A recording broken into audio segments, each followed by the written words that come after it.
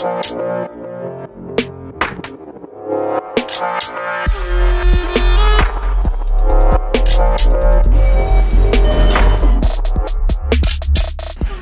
my name is Saoirse O'Toole. I'm a clinical lecturer in prosthodontics, and I'm part of Team Toothwear, which consists of David Bartlett, Rebecca Moises, Rupert Austin, Petros Milonas and Rachel Harthy.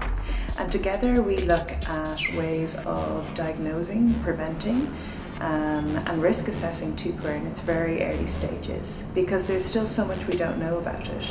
We don't know how to gauge activity of a patient who presents to us for the first time, or whether their toothwear was active many years ago. We also don't know how to properly prevent it. So something that got picked up recently in the media was our work looking at the timing of dietary acid intake. And what we found was that if you had your dietary acids between meals, you're much more likely to have erosive toothwear compared to those who had their dietary acids with meals. And this is particularly relevant for fruit and acidic drink intake.